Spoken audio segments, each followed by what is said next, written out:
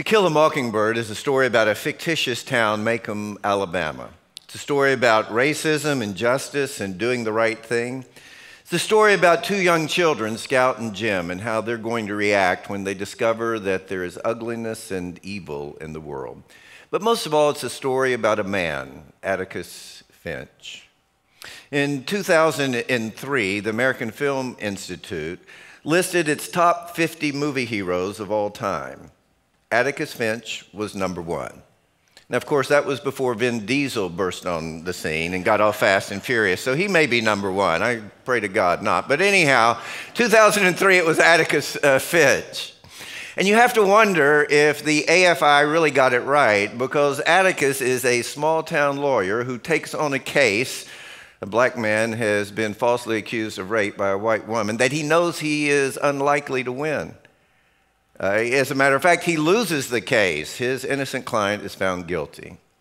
He takes on the case knowing that he's not going to be paid for his services and knowing that in the process, win or lose, he's going to alienate just about everybody in this little town. Not a smart business plan for an attorney in a little town.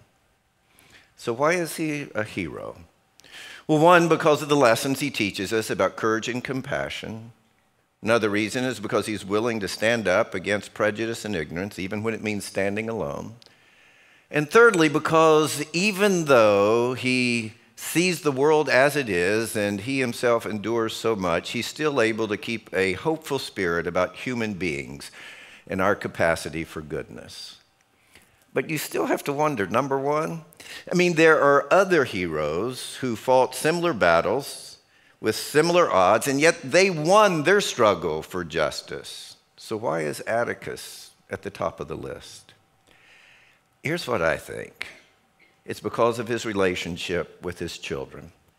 It's because of the way that he mentors them, loves them, the way that he shares wisdom with them and prepares them for the world to come. It's the way he fathers them. Now, next week, we are going to look at Remember the Titans, and because we are, we're going to use that movie as our opportunity to look at how people, different kinds of people, need to come together and make the world better together, overcome prejudice. Because we're going to look at Remember the Titans next week, I don't feel as compelled as otherwise I would to talk about the racial issues that are brought up in To Kill a Mockingbird. Instead, I want to focus on Atticus, this incredible father. I think he resonates with the hearts of everyone because deep down within every one of us, there is a desire for a father figure, someone of strength and kindness and compassion, someone who is wise and can help us make our way into the world. Really, it's a longing for, I believe, a heavenly father, where people know that or not. Now, when we talk about fathers and when we talk about God as a father, that's difficult for some people. Some people growing up, they had a father who was either absent or abusive, and it's difficult to relate to God as a father. So you've heard me say it, but let me say it again. God is not the earthly father that you had. God is the father you deserved. And Atticus Finch, he does such a beautiful job of presenting to Scout and to Jim this father figure that when they see the world, and it no longer is simplistic, good and bad, but they discover that there's evil in people who are otherwise kind, there's ugliness in people who are otherwise good, and the question is, how are they going to process this? Are they going to shut down and become cynical and walk away? Or are they going to find a way to step into the world as they lose their innocence that believes in goodness? It didn't use the words of the song we just sang, but the question really is, how are they going to see the world? Are they going to see the world in wonder? Are they going to see the world in light? Are they going to see the world in gospel, in grace? Are they going to see the world in love? Are they going to close down and become cynical and walk away inside? And Atticus does this wonderful job of bringing them with a hand of wisdom and compassion into the world that it is and allowing them to have this hopeful spirit. And we all wanted that at one point in our lives because we were all there as well. We all want to believe that there is a Father above who is watching over us and doing that in our lives as well. Now, in movies and in television shows today, it's very common that men and fathers are presented as either weak and inept, as absent, or as abusive and brutal even. And we see some of those pictures of fathers in To Kill a Mockingbird. Bob Ewell beats his daughter, the woman who falsely accuses Tom Robinson of rape.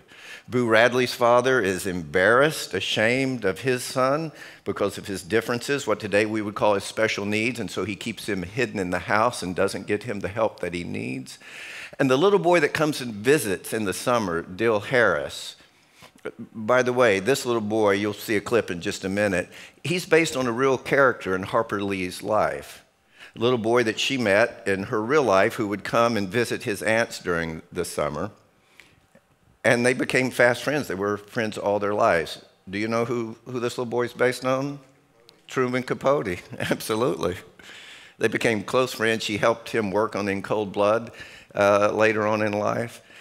Dill Harris, his father is absent. We don't know why. Let's watch him describe his father. Well, just as an aside, Dill has my favorite line in the whole movie. When his aunt comes up behind him and startles him, he goes, "Lordy, Aunt Stephanie, you scared me a heart attack." The Southernisms in this movie are just so wonderful. So Dill's father is absent. So he creates one, and what a grand one he creates. Why? Because his need is so great. So what we see in To Kill a Mockingbird are examples of men and fathers who are much less than what they should be. But it's not to bash fathers or men. It's to highlight the difference that a man, a father, a person like Atticus Finch can make in a family, in a community, and in the world. Now, I know that not all of us are parents, and some of us who are parents, our children are grown. And some of you whose children are grown are actually out of the house. And let me know what that's like one day, will you? So I love the fact that my son's living with us. But so not all of us are in a place where we're thinking about parenting, but many of us, we have a second chance at parenting, grandparenting, and the lessons that we learned from Atticus can also just help us in relating to each other as friends, as brothers and sisters, as a family in general. So let's look at Atticus and let's see what makes him such a great father and such a great man. Well, one thing that he does so well with his children is that he brings genuine affection into their lives. He is able to convey deep value and great love for his kids. Now, that's really job number one for all parents, to convey to their children that they are highly valued and deeply loved. The foundation that I am loved, that my parents care for me, that they are committed to me, that should be what all children are able to build their lives upon, and it is important. The Harvard-trained psychiatrist M. Scott Peck writes, "The feeling of being valuable is essential to mental health. It is a direct product of parental love. When children have learned through the love of their parents to feel valuable, it is almost impossible for the vicissitudes of adulthood to destroy their spirits." Now, does that mean if you weren't given this blessing that your life is shot? No. Many people who grow up in a dysfunctional home are whole and healthy people, and they have whole and healthy families, but this is a huge blessing to give to children. And it may surprise you, but an analysis of articles over a number of years in the General Review of Psychology indicate that a father's love, or lack of it, is every bit as important as a mother's love for a child's development and becoming a person who is secure in his or her own worth and value, and then stepping into the world and becoming successful. How do we communicate this deep affection and love that we have for our kids?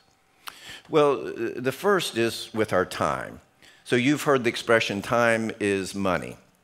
there is a correlation there that states that we give time to things that we value.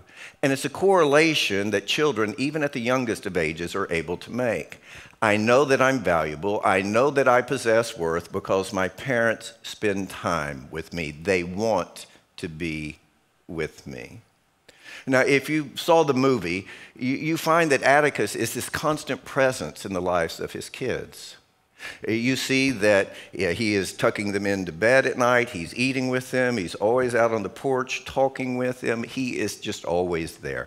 And the final scene of this movie, it's really very beautiful. The narrator, the scout figure, Harper Lee, is talking about Atticus and really who he is and what he has meant to her and her brother. This is after Jim has been injured. And listen not only for what assurance this brings to children, but really to our deep yearning for God. Let's watch. Lo, I am with you forever, even to the end of the age, Jesus said. What we see in Atticus is a parent who is present in the lives of his children and gives them a sense of security, a presence that says you're not alone, you will not step out into this world by yourself because I am with you, and I am with you because you matter to me. Another way that we convey love and affection is with touch, appropriate touch. If you watch the movie, you just see that Atticus, he's a pretty stiff character. He's a very formal character. But he finds it so natural to embrace his children. They run out to greet him as he comes home from work, and if you were to watch, you would see his hands just easily fall upon the shoulders of his children as he brings them close. He hugs them as he puts them into bed at night, and he's constantly out on the porch, and when he's talking to the kids, they're either leaning into him or sitting on his lap. Here's a scene that I just love. Scout has had a bad first day at school, and Atticus needs to comfort her. By the way, watch, he's been teaching her how to read. He's very proud of that. And the teacher slams the way he's doing it. It's really wonderful to see his expression when he hears that. But concentrate on how he comforts his daughter. He's teaching a lesson as he holds her close. Years ago, the New York Times was interviewing Marilyn Monroe. The reporter knew that she had been shuffled about from one foster home to another as she was growing up. And he asked this question, was there ever a time in any of those homes where you felt loved? And the actress said there was one. The lady of the house was putting on her makeup, and I was watching her in the mirror from behind, and she saw me, and she stopped, and she took her rouge puff, and she touched both of my cheeks. And for that moment, I felt loved. Something that took 2 seconds and yet was remembered years later. Why? Because touch says that we are connected. It says we're bonded. Friends touch in ways that non-friends don't. Families embrace in ways that non-family members don't. It says we are together in this world. And Smalley and Trent remind us of this. Parents need to know that neglecting to meaningfully touch their children starves them of genuine acceptance, so much so that it can drive them into the arms of someone else who is all too willing to touch them. I want to encourage you, it may not be your nature to be a hugger, but I want to encourage you to embrace your children, embrace your grandchildren. It's important that they feel that you are holding them dear.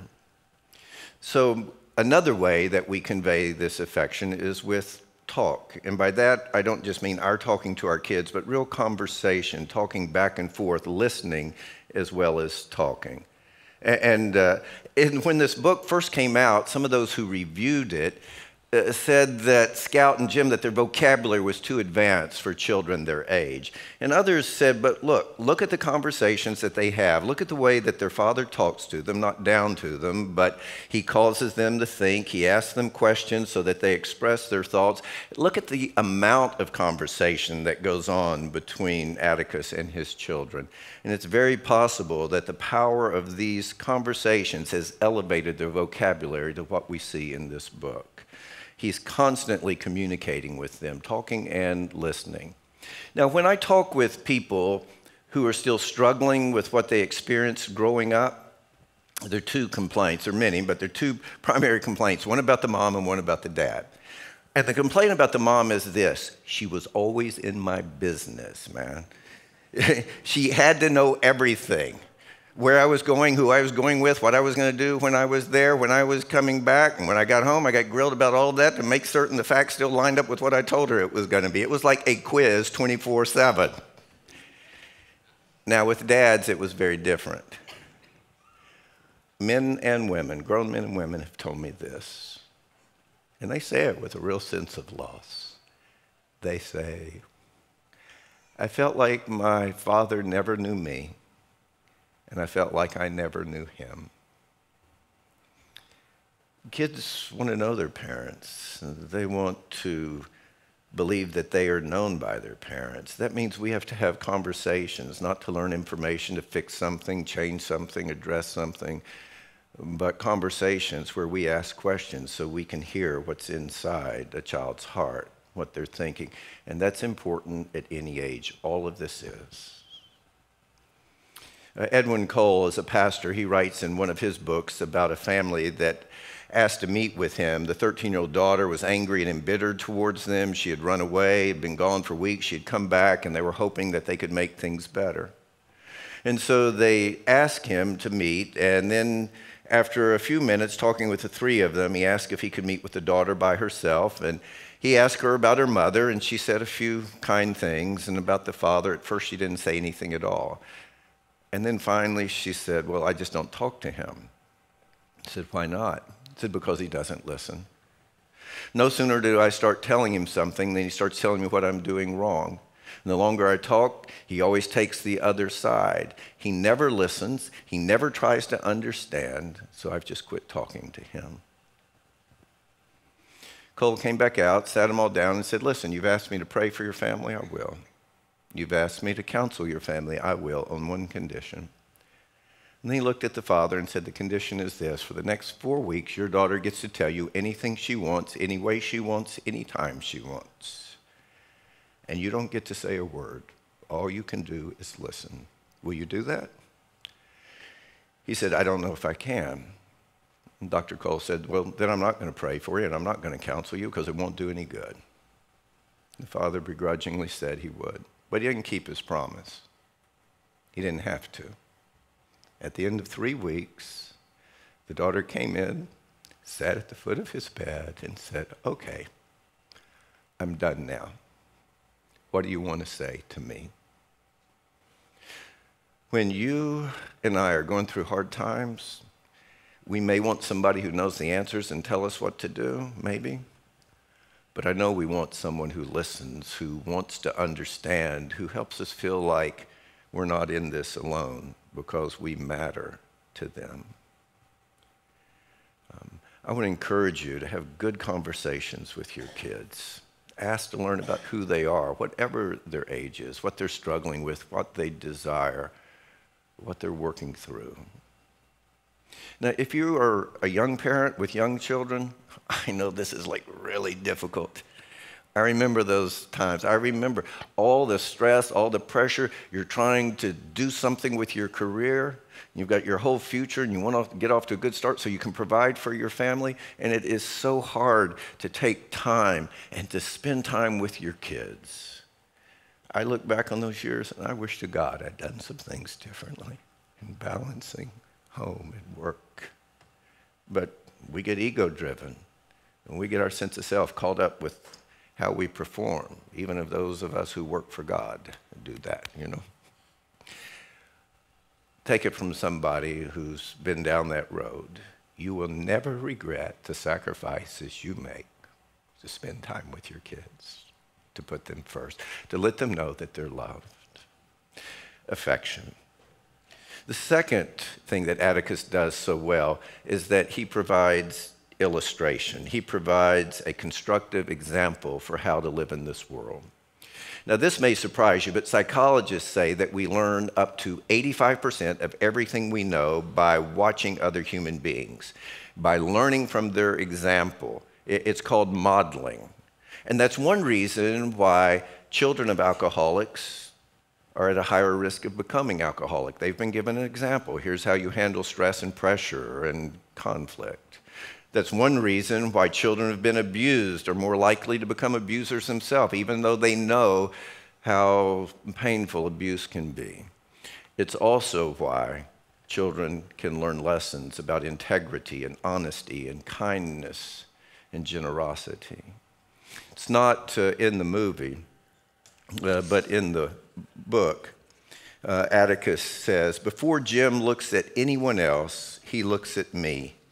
And I've tried to live so I can look squarely back at him." Now, if you notice in the film, the children are just fascinated with Atticus.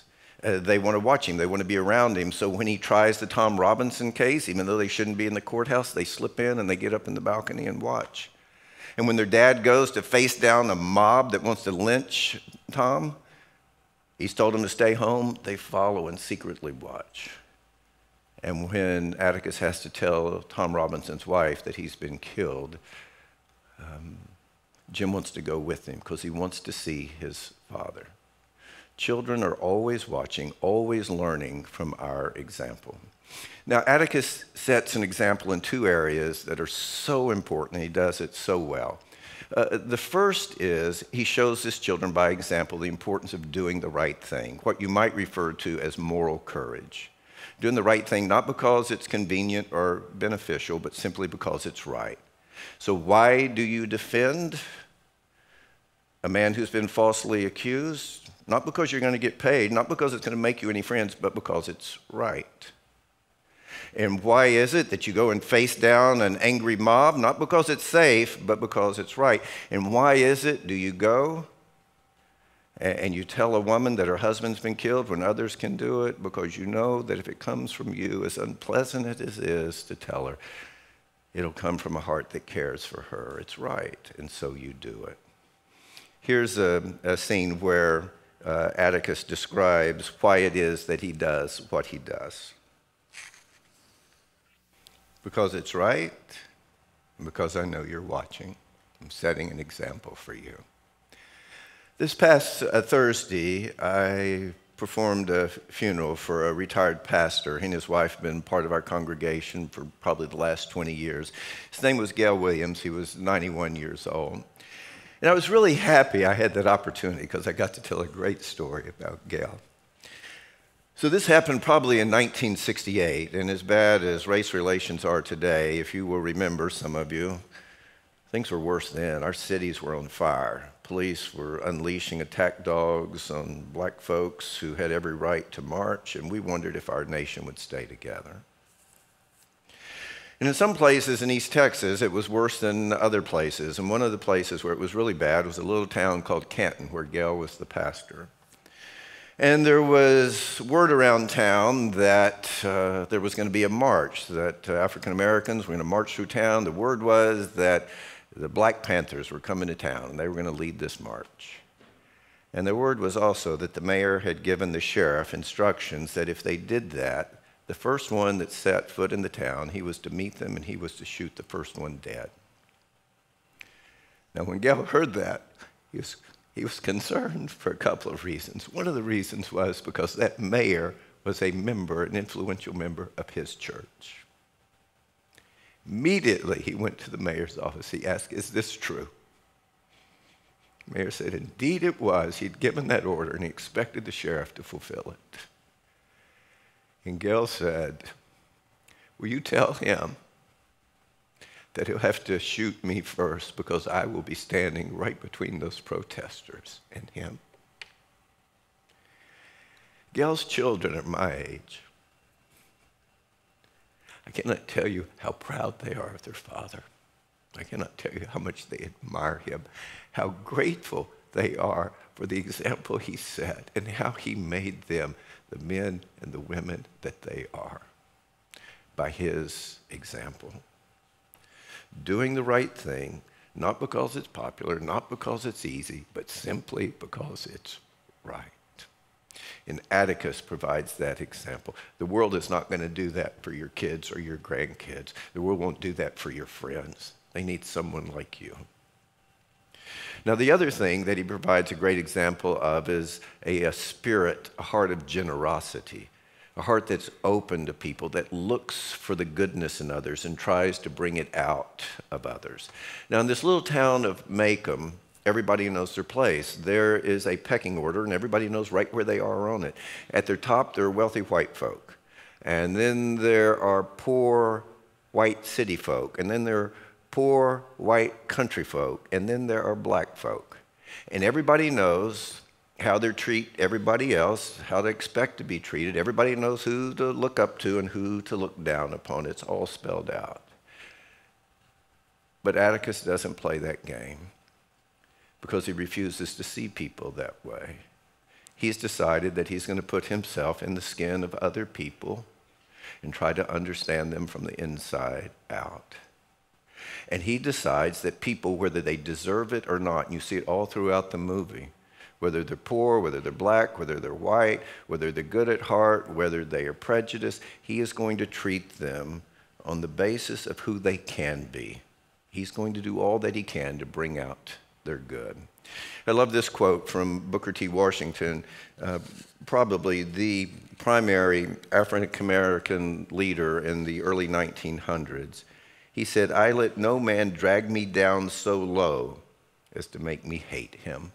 I will treat you better than you deserve." That's what he said. And that's really one of the great gifts that Dr. King gave us. He believed that white people could be better than their upbringing, that we could be better than the prejudices that had been handed down to us, and so he gave us something to live up to. And Atticus does this very same thing. So the moral arc of this story is, how will Jim and Scout respond when they see this ugliness and this prejudice and things they didn't know existed? And what they learn from their father is, you treat people better than they deserve. You treat people as if they matter. And he sets that example for them. So the question for us is, what do people see? Our kids, grandkids, others, what do they see in us? What example? Do they see us putting principle over pleasure? Do they see us doing the right thing even when it's inconvenient or costly? What do they see when they watch how we treat our spouse? How do they see us treat people that society says are beneath us? You know, I grew up with a father who said, "Yes, sir," to everybody.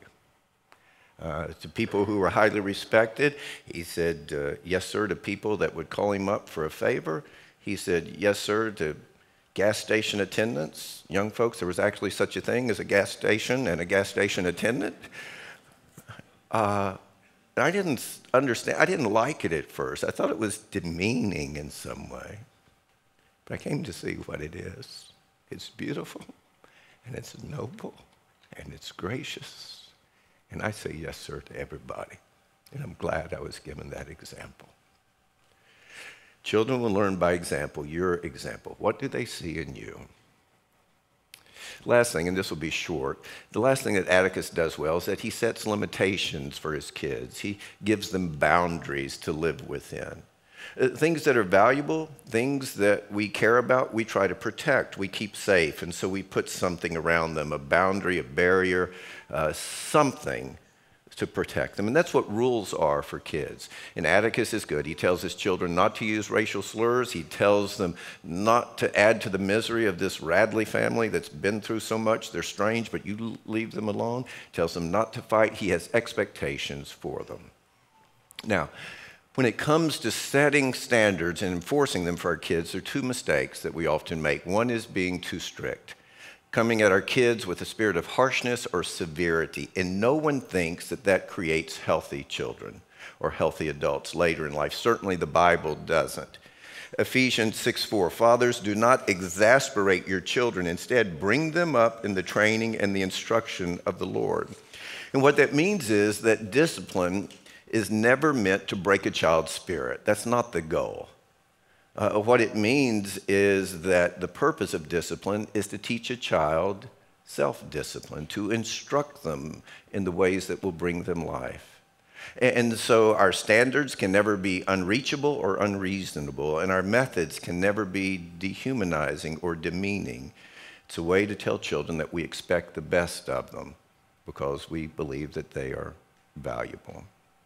The other mistake that we make is that we're too lenient. Either we don't set standards or we don't enforce them. From time to time, I do teach a class called Making Peace with Your Past. And I do it primarily with men now. I have for many years. And these men, they have the opportunity to talk about things that they're still struggling with, things that hurt them growing up. And sometimes it is a father or mother who was too harsh and demeaning. But I was surprised. I should have known it. But I've had several men over the years who have said, I didn't have any rules. And I acted like I loved it. I got to go anywhere, stay out as late as I want. I drank, I did drugs, I skipped school, and I was never held accountable for it. And then they'll say, even then, I knew that meant that I didn't matter to anybody. That no one felt that I was worth protecting. No one felt it was worth the effort of making me do right. We don't put rules on kids because we want to win and we want them to lose. It's because we want them to know that they're valuable. And I know that when you're young and when you're struggling, it takes time, it takes effort, but it's important that we let our kids know that they are valuable. And one way we do that is we have rules and we do that hard work of enforcing them. Look what Roy Lesson writes. He says, rules for children are like a pole alongside a tall plant growing in a garden. The pole is not there to stop the plant's development, but to help guide it into maturity and productivity. Here's the last thought for you. Several years ago now, I was in India, part of a mission team from our church. And one of the highlights was going to the museum shrine that is situated at the place that Mahatma Gandhi was assassinated. Now, if you know anything about his achievement, I don't know that there was a greater victory in the history of the world than what he was able to pull off through nonviolence, and that was wresting India away from Great Britain, the crown jewel, if you will, of the British Empire. It's a magnificent achievement. He was asked at one point by a reporter, what is your message to the world? I didn't know about that, but it was printed on the wall of that museum. Mr. Gandhi, what is your message to the world? And Gandhi simply said, my life is my message. Your life is your message. Not your words, not what you say you believe, but your life is your message. And your kids and your grandkids and your friends are watching.